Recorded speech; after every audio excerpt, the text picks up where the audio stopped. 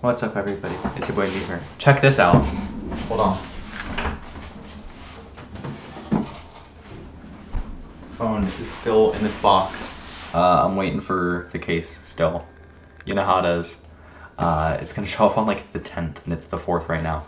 And we're having all these issues with cellular, and it sucks.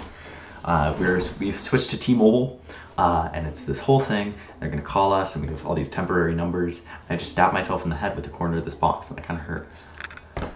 For breakfast, I had a few waffles. For lunch, I had pasta salad and this these like kind of pot stickers that were being served for lunch at school. And for dinner, we had stir fry, and that was pretty good. But yeah, you know, trumpet lessons were good today.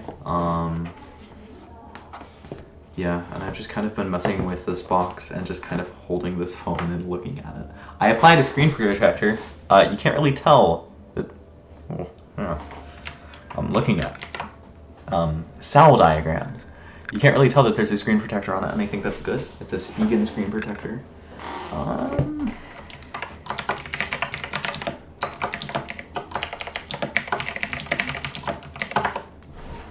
Yeah. You know, after doing some research, I've learned that there are some better, like some slightly better screen protectors that like kind of wrap around the edges of the glass. But you know, I trust Spigen, and I've seen a bunch of reviews for Spigen products, and so, you know, I think they're the real deal. So I don't know. Yeah. Here's my old phone, by the way. It's kind of crazy because my entire old phone fits within. You can't really see it. My entire old phone fits within the screen of my new phone, which is kind of crazy. But yeah, it's such a large object. And another thing, they had to put a hole in the top of the box to fit the camera bump, which is also very funny. Yeah. All right. See you, dude.